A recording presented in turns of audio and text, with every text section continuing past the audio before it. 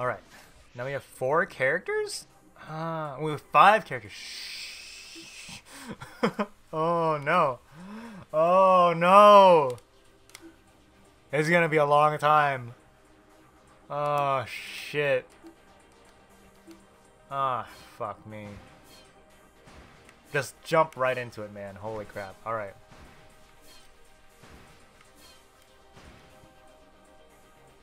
Alright, let's start off with Kano.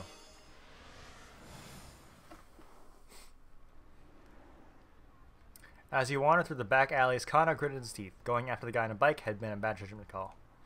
By the time he got back up onto the pedestrian overpass, the man who had thrown the attaché case was almost out of sight.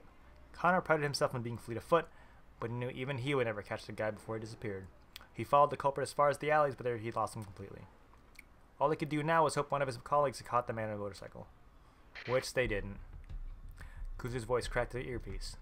Mobile Command Center calling all units. The suspect on the motorcycle has handed off the case to an accomplice in Miyashita Park. Another foreigner. For real? Kano muttered. For real? For real? One thing immediately struck him as strange. Why hand the case up to someone else at all? Why not just escape on the bike? The man with the motorcycle dumped the bike and fled on foot. We've retrieved the bike and ran the plate and determined it was a stolen vehicle. Okay. We still don't have enough details to positively ID the suspect. The suspect now carrying the attaché case is heading through Dogonzaka, also on foot. We've got him under observation. Dogonzaka, huh? That wasn't too far from where Kano was now. It looks like we're dealing with a foreign crime syndicate that's familiar with Shibuya. All units head to Dogonzaka, but do not, I repeat, do not attempt to apprehend the suspect with the case. Let's see where he goes. Kano nodded to himself. Without knowing more about the crooks' MO, letting this guy go for now is probably the only right call. I just want you all to know one last thing. Kuze's tone grew more solemn. Whatever happens, I know I can count on each and every one of you. Don't disappoint me. Over and out. Kano had this unsettling feeling that the message had been meant for him. Right, it's now or never. Oh, right, it's now or never. The sudden appearance of the syndicate and its bizarre actions were rapidly moving things beyond the jurisdiction of both the MPD and the local police. Mustering his resolve, Kano headed for Dogonzaka. Zzz. Kano pulled his cell phone out of his pocket. It was Rumi calling. She knew full well he wasn't supposed to take calls while he was working the case. Maybe it was an emergency. He decided to pick it up. Rumi? I'm sorry, are you in the middle of something right now? Kind of. Is it an emergency? Well, yeah, so I'm in Shibuya right now. And Shibuya? Why'd she have to be in Shibuya now, of all times? So, my father came down from Nagano all of a sudden. What? Rumi's father, Shizuo, had been staunchly opposed to the two of them getting married. Kano had visited his home many times, but the man had never even deigned to meet him. Yeah, he told me to tell you he wants to meet with you. What? Now? Kano blurted the words out with more alarm than he intended. I told him you were busy working, but he said he'd wait. This can't be happening, Kano whimpered to himself. I'm sorry, I know he can be demanding, but that's not the issue. Her dad offering to wait and made it harder for him to refuse. Alright, but I'll have to call you back later, okay? I really am sorry. I'll be at a cafe called La Trick. It's by the train station. Rumi hung up. Damn. For a long moment, Kano stood in a daze, staring at his phone. As if keeping up with the case wasn't stressful enough. At last, he stumbled into motion, but even as he scoured Dogonzaka for any sign of the criminal, his mind remained fixed on the meeting with Rumi's dad. There was no way of knowing when he'd be done with this case for today. But could he really pass up on a once-in-a-lifetime opportunity to get her father's approval for her hand in marriage? Oh my god. Yeah, okay. Maybe he could slip away for just a bit. There were plenty of detectives still tailing the suspect. Taking 50 minutes or so to meet with Shizuo wouldn't be such a big deal, would it? Oh no! Yeah, let's do it. It's now or never, Kano decided. His future happiness depended on winning over Shizuo. He might not have the opportunity later if the kidnapping case would wind up going south. He just had to make sure he didn't linger too long. He was trying to decide the best way to save time as much as possible, when she caught sight of a taxi passing by. He stepped out of the street to flag the cab down. The station wasn't too far away, but it would be faster to take a car than run there. Oh my god. I can't talk. Careful, buddy, shouted the cab driver through the open window. You're gonna get yourself killed. Looking more closely, Kana saw that there was already someone in the back seat. Well, crap. He hadn't considered the cab might already be taken. Still, he didn't have time to wait for another to come along. Kana leaned in close to the back door of the taxi. Please, I need you to let me have this cab. Beggars can't be choosers, after all. No way, snapped the passenger. He didn't seem the genial type. Please, I'm begging you here. Look, I'm in a hurry, pal. Get your own cab. I know how ridiculous this might sound, but please, this is really, really urgent. Urgent? Yes, it's a matter of life or death. Please! Look, I'm sorry, but I'm dealing with something urgent here, too. And let me ride with you. I'll pay for the whole fare.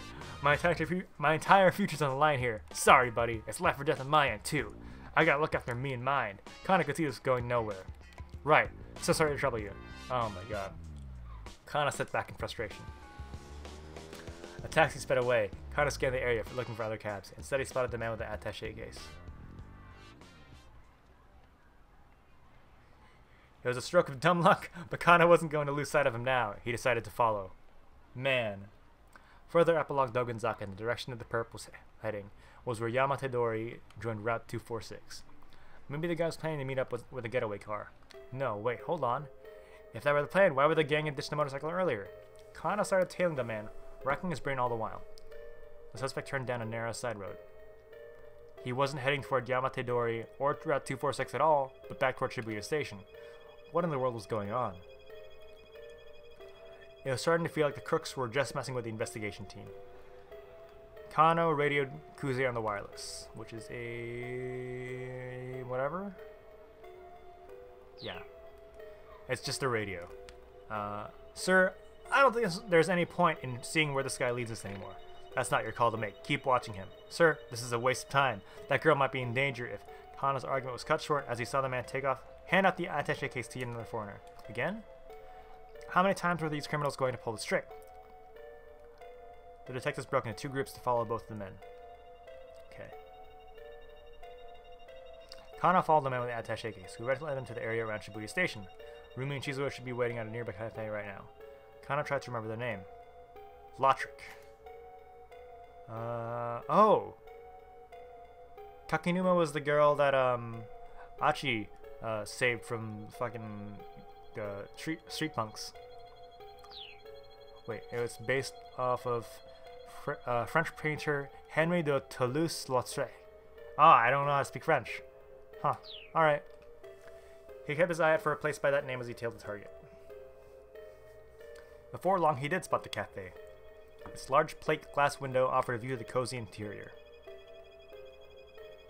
The sign out front read Lotric. Looks like this was the place. The man at the case was at the intersection waiting for the light to change, causing the opportunity to appear inside. He spotted Rumi right away. She was facing away from him. So the man seated across from her must be her father. Grew ordinary produce up in Nagano nowadays, but until then, 2 years ago, he'd been a detective within the investigation division. Yes. Okay. Rumi looked up to her father for his distinguished police career, and always spoke quite highly of him.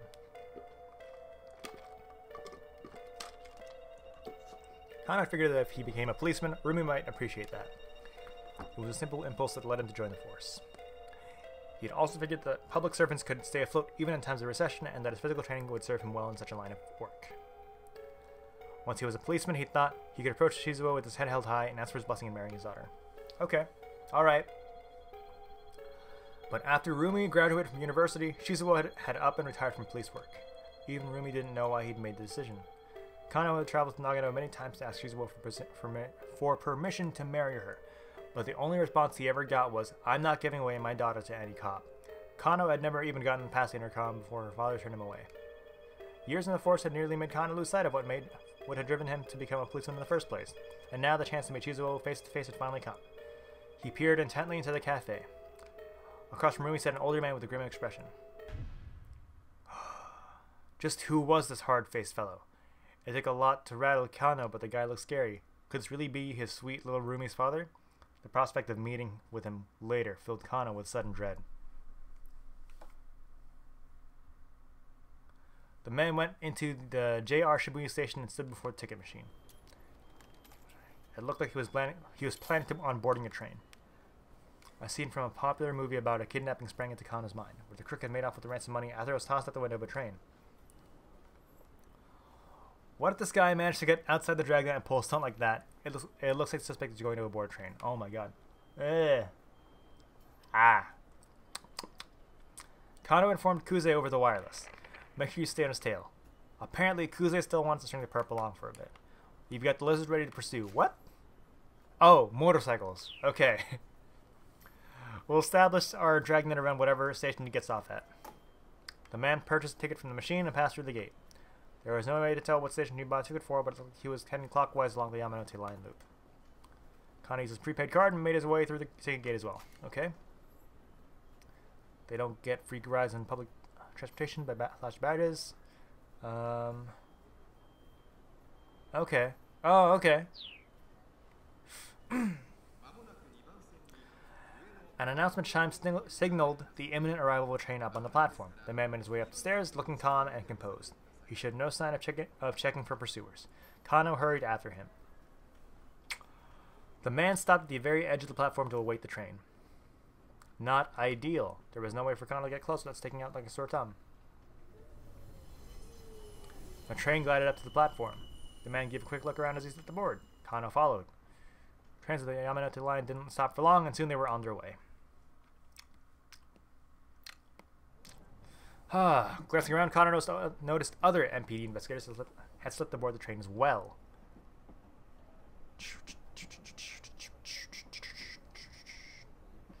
And yeah, there we go. Oh my god. Glancing around, Kano noticed other MPD investigators who had slipped aboard the train as well. The suspect stood behind the driver's compartment, staring contemplatively at the scenery outside. The man's composure only served to rattle Kano more. A man in a gaudy necktie walked past Kano, talking on his cell phone. Yes, everything's going fine in this end, he said. There's no need to worry. In his other hand, he carried the same sort of attaché case as the man they were tailing. He headed right toward the driver's compartment and stood next to the suspect. Well, no, that's not suspicious. Kano leaned his head subtly, straining to make out what he could of the phone conversation at the other end of the car. Oh my god. Yes, of course. 225 pages, all fully proofread. 225? Wait, wrong button. Article 225 of the Penal Code of Japan details kidnapping for profit and kidnapping for ransom. Accordingly, 225 is police shorthand for kidnapping. That was police jargon for kidnapping. Was this guy in cahoots with the kidnapper? Maybe the criminals had planned an attaché case swap. Kano watched the newcomer like a hawk. But rather than making contact with the suspect, the man turned around and strolled back the way he came. He hadn't done anything suspicious at all. Yes, right. Understood. Kano stole a glimpse of the man's face as he passed. He stopped and looked at Kano, seemingly aware that he was being watched. Kano decided to stare him down. Assert your dominance. My apologies, the man said. He shut his phone with a click. I know it's rather rude to talk on oneself when you're on a train. That's just common decency. The man affected a smile, then headed back to the car from which he'd come. Get a good look at his face. Sheesh, guess I overreacted. Oh, you gotta stop staring at everyone! An oddly dressed passenger murmured into Kano's ear. Blend in your surroundings more. Oh no! No! Sasayama, when do you get here? His partner had somehow found time to change his disguise. No! A steel expression on his face with an ominous anime nerd getup. Kano had seen Sasayama disguise himself as plenty of things throughout his years. Oh no! Oh, it's quite rare for Sasayama to actually wear a suit. On the rare occasion when he does, he's walking the halls of his home precinct. He frequently goes unrecognized.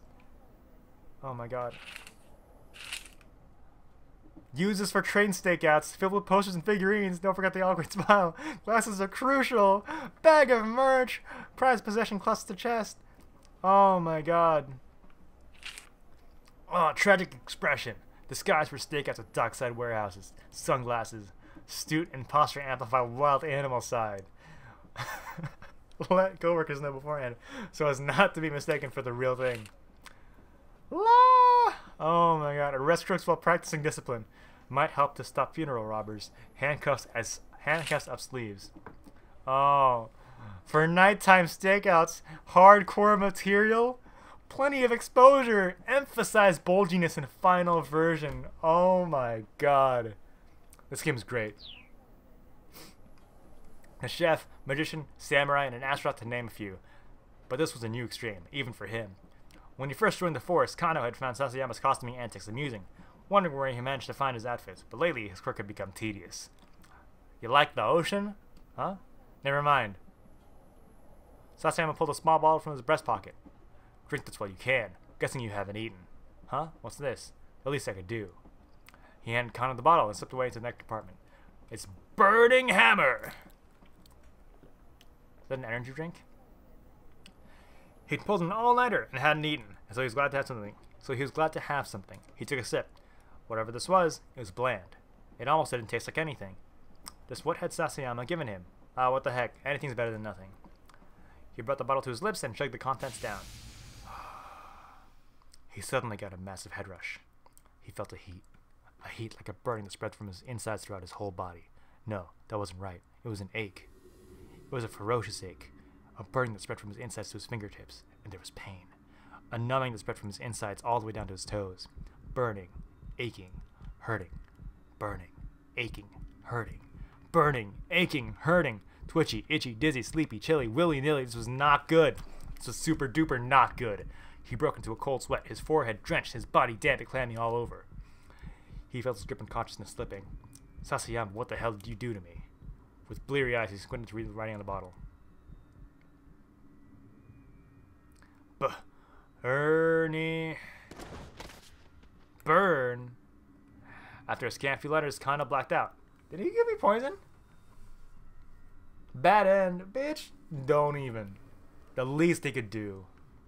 No! I wanted to read that. I wanted to read that hint. Fuck. Alright.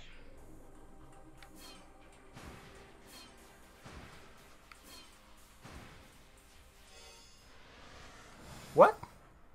What's that fuck? Ooh! Fuck. The Super Club 90 raced down Route 246 toward Shibuya.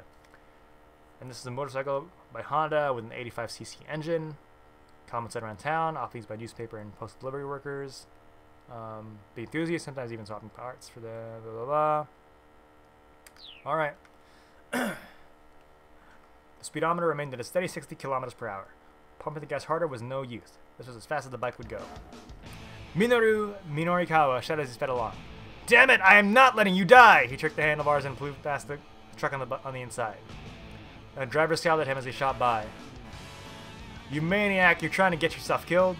Just the opposite, Minorikawa shouted back. I'm saving lives! The stoplight ahead turned red, cutting him off at the intersection. Oh, come on.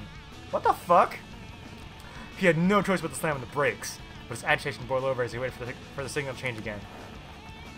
How long is this thing gonna stay red? Hurry up already! He brought the bike up right to the very edge of the line, keeping the engine revved like a dragster ready to peel out. Not on time is not in my dictionary. The light turned red. Oh my god. Then Minorikawa's own light turned green at last. He hit the accelerator as hard as he could. His engine would sputter. Ah, come on, what the hell? Car horns blared angrily behind him. In a fury, he pulled his bike over to the side of the road. Nice. Nice. No matter what he did, the engine refused to turn over. Was the problem with the spark plug or maybe the battery? Whatever it was, he didn't have time to figure it out now. With tears in his eyes, he left the bike, his companion of 10 years, abandoned on the roadside. He was about to break into a run when he saw a taxi dead ahead letting out a passenger. He hurried to hop into the cab. Just head for the Shibuya station. I'll let you know exactly where once we get there. The taxi driver nodded coolly. Of course, sir. 10 minutes, huh? I need you to get me there in 10 minutes. I'm afraid getting there in 10 minutes is a bit. 15 then. Sir, that's still. Look, that's all the time I can afford. Assuming traffic conditions can operate, sir, then maybe. I can't make any promises. His name was Hachiro Himizuka. He was a middle-aged fellow, looked a little rough around the edges. Mr. Kimizuka, I chose you for this. You can do it. Chose me? Sir, I'm pretty certain we met by chance. Okay, sure, I suppose you could phrase it that way. Anyhow, can we get going? Right. Kimizuka said with a faint sigh, I'll see what I can do. Taxi pulled away at a decent clip. Let's go. Let's fucking go.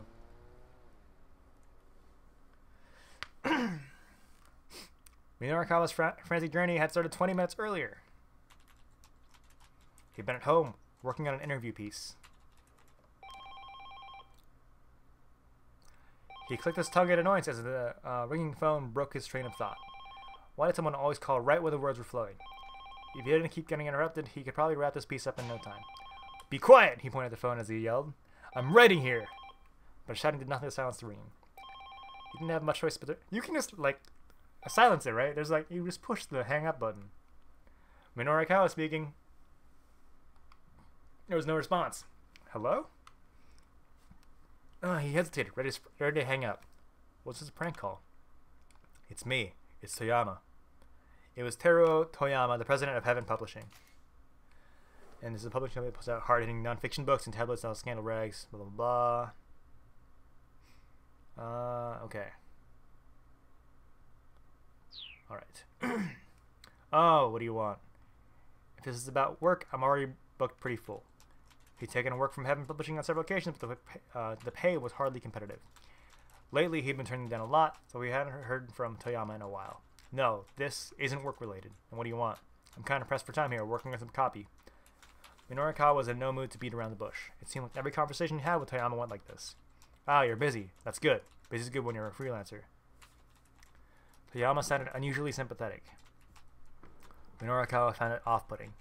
I hear sales have been good on your end, he said cautiously. With this month's 4-Star General Gossip and all.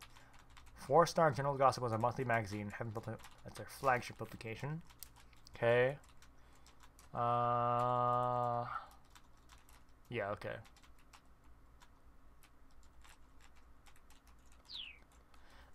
It had a small circulation, and for the most part, it flew under the radar. But once in a while, they'd land some big scoop and sell like crazy. This month's edition had come with a free scratch card, a gimmick that had moved 100,000 copies with ease. 5 winning symbols in a row wins 100,000 yen, was it? Minorikawa asked. A weak, moist sound came through the receiver. Huh? Baffled, Minorikawa listened more closely. Came again, then again. It kind of sounded like sobbing. Mr. Toyama, are you crying? There was another soft sob, and then yet another. What's going on? Where are you? Minorikawa asked. At the office, Toyama managed. He let out another mewling whimper. What's the matter? It's nothing. Well, it's gotta be something. Come on, what is it? Toyama gave no reply. Mr. Toyama, you still there? Silence. What is it? What happened? Well, that doesn't tell me anything. What the hell's going on? Toyama squeaked out a drawn-out whine. Okay, I'm sick of this. I'm hanging up now. Minorikawa was about to break the connection when he heard Toyama murmur. The only thing I can do now is die. The taxi lurched to a sudden stop as the driver slammed on the brakes. Nice. Minorikawa pitched forward, his face back against the back of the seat in front of him. Kimizuka stuck his head out the window. Careful, buddy, he said to someone in the street ahead. You're gonna get yourself killed. Minorikawa blinked the stars from his eyes and saw a man moving alongside the cab. The guy grabbed onto the handle of the back door. Please, I need you to let me borrow this cab. Ugh! Ah! No way, Minorikawa snapped. Just who did this guy think he was? Please, I'm begging you here. Look, I'm in a hurry, pal. Get your own cab. I know how ridiculous this might sound, but please, this is really, really urgent. Urgent! Yes, it's a matter of life or death. Please. The guy did look pretty desperate. Look, I'm sorry, but I'm dealing with something urgent here, too. Then let me ride with you. I'll pay for the whole fare. My entire future's on the line here. What the fuck? The guy sure was persistent. Maybe he was telling the truth, but Minorikawa had problems of his own. Sorry, buddy. It's life or death on my end, too. I gotta look after me and mine. Right. So sorry to trouble you. Finally, the guy gave up and shuffled away. Guess it couldn't have been that much of a life-ending crisis after all.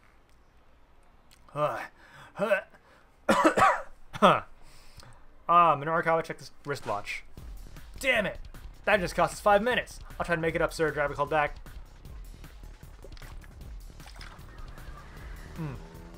Oh my god. Oh my god. He ran up the stairs. Holy shit. He avoided the elevator for rushing up the stairs. Having publishing went at the 3rd and 4th floors, and unlike the hood tunnel, blah blah blah, on the 4th floor. When he got there, however, the door was locked. Mr. Toyama! Hey, Mr. Toyama! He shouted and banged, but there was no reply. Something was seriously wrong. Minorukawa took a deep breath and kicked the door in. Whoa! The sight as he stepped into the office filled him with horror.